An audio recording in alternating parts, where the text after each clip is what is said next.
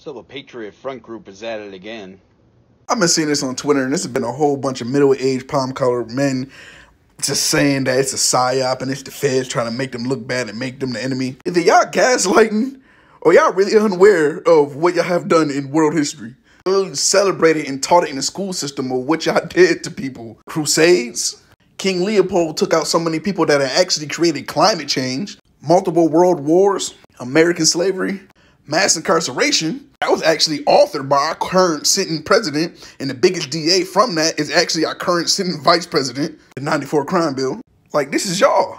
This is what y'all do. And no, we're going to get on here, y'all going to say not all of us. And that goes the same thing for every other people. It's just that other people are always highlighted because y'all control the news and the narrative. Everybody got bad family members. Latin community with the cartels, our community with the gangs, Italian community with the mob, y'all community with the 3Ks, and police, and government, and now this group. It's accepted for what it is. Most are so high-strung about it. We even see Elon Musk on Twitter talking about something they're trying to make it look bad. Like, bro, you come from apartheid era South Africa. Family on the mind. Helping these people use technology for straight-up digital control. I'm not understanding what's the problem here that y'all dirty laundry is finally on the clothesline in front of the whole neighborhood. He had to deal with it for decades. Hey, I got to do the same thing now that the internet is having free news, freedom of press. So y'all get shown just as much as us. It's not a specific attack on y'all. Everybody just seeing the world for what it is.